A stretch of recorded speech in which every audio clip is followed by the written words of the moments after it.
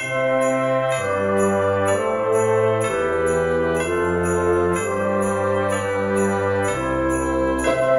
morning.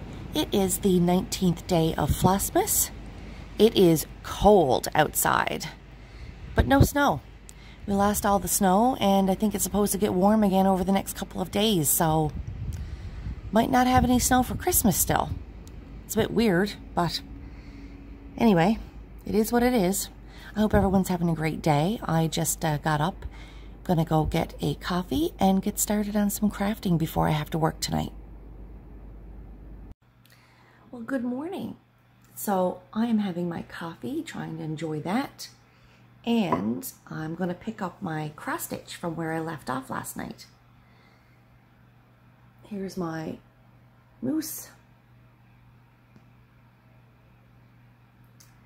And as you can see, I was working on his face last night, his snout, I guess. And I'm going to keep working on that for a little while. Hubby is home. That means I can't pull out the sweater. So I'm probably going to end up taking that to my night shift with me tonight. But until then, I'm going to work on this and do a couple of chores around the house before I have to go to work.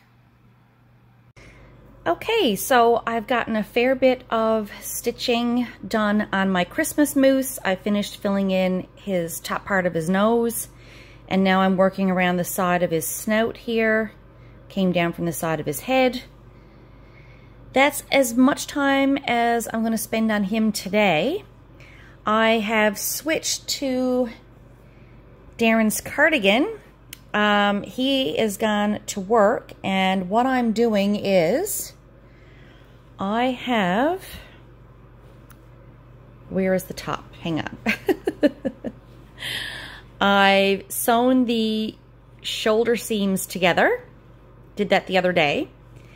I've counted down enough spaces to leave an opening for the armhole.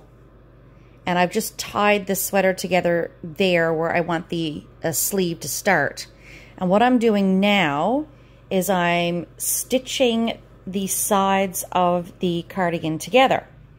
So I started on the brown section, and because I don't want to use just one color of yarn, because I've tried it, and when you flip the sweater over to the right side, you can actually see the other color of yarn through.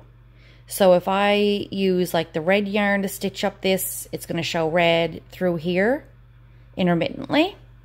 So what I've done is I've stitched so far up from the bottom with the brown. I've tied that off and woven in the end. Now I'm going to stitch up the red section with the red yarn and then the white section with the white yarn. And so on until I get to where the armhole is. So I'm going to see if I can get these sewn up before I have to go to work. And then my plan tonight is to take this to work with me to get some solid stitching done on it this evening. I'm probably going to start the band along the bottom, get that done, and then I will start the shawl collar that comes up the front and around the neck.